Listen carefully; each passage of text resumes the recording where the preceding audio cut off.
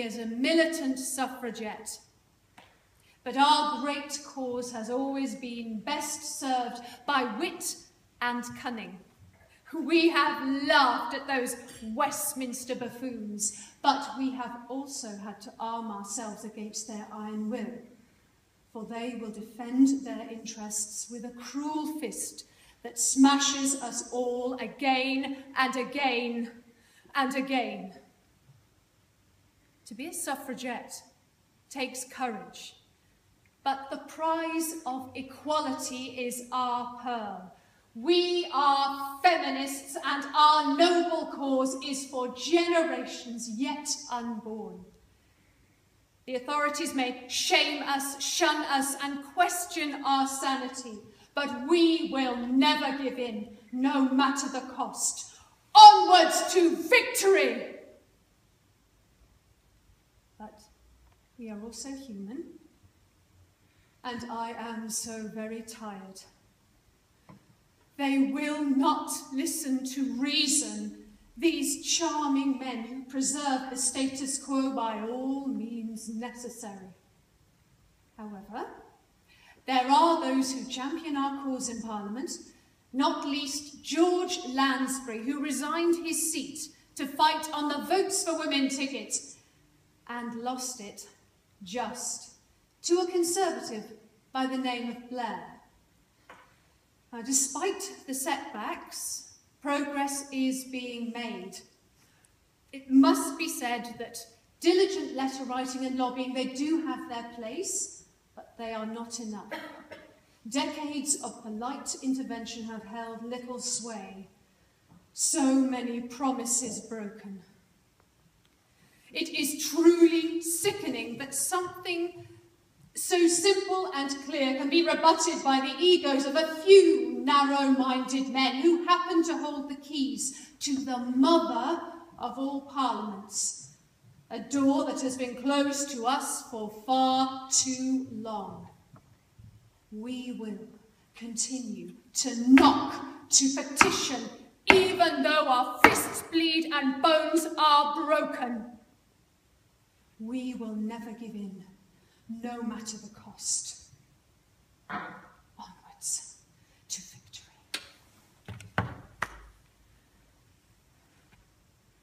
And I say, shame on those who look the other way, who turn the page. For this is a war on women and the poor. Forcible feeding is now their weapon of choice. Do not believe the apologists when they say it is for our own good, that it is only used to preserve life. As one who has several times undergone the torture of forcible feeding, I can tell you it is not. I call on Reginald McKenna to stop these reenactments of medieval barbarity that make a mockery of all that is civilized and decent. To give the necessary sustenance, as McKenna would have it, the prisoner is forcibly restrained. The doctor then pulls your hair right back over the edge of the chair, forcing down your chin with the assistance of a wardress pinching your nose. A sharp metal gag is then inserted into your mouth as you gasp for air.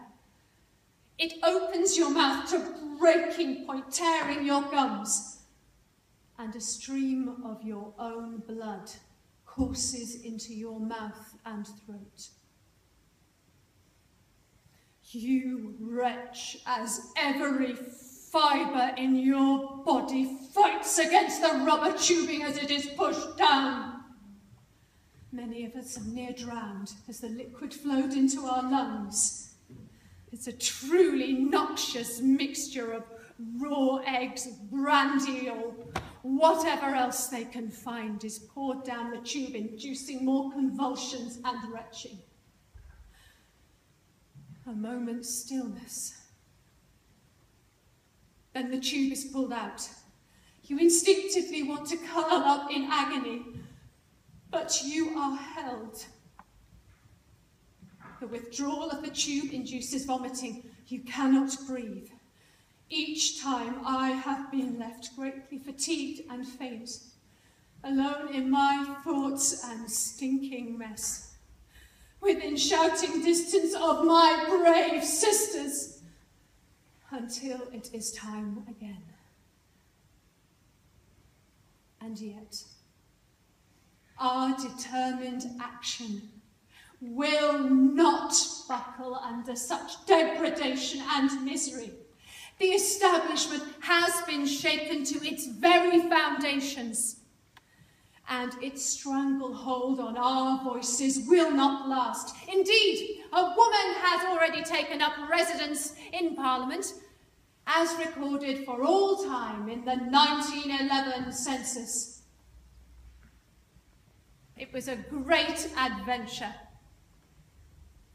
and we will continue to rise up, wave upon wave in ever greater numbers until they silence us no more.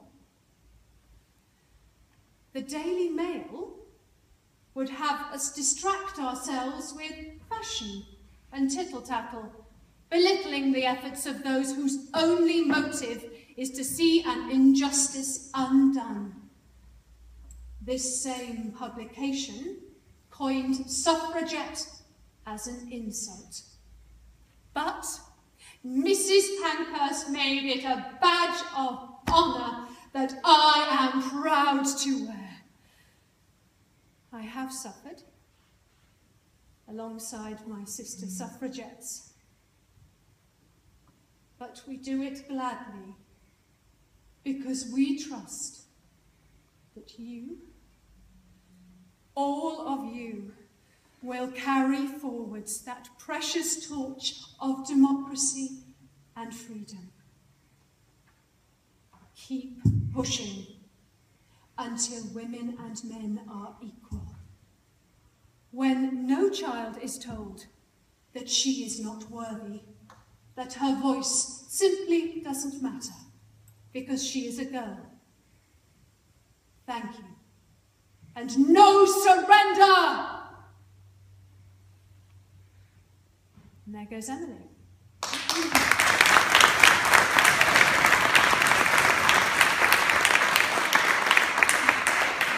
So, lastly, thank you very much again for inviting me, and please do use this opportunity here today, chat with people afterwards, all the speakers, find out, how they got into what they're doing, whether it be in Parliament, councils, etc.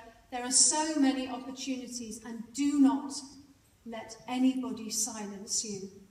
And most of all, don't silence yourself.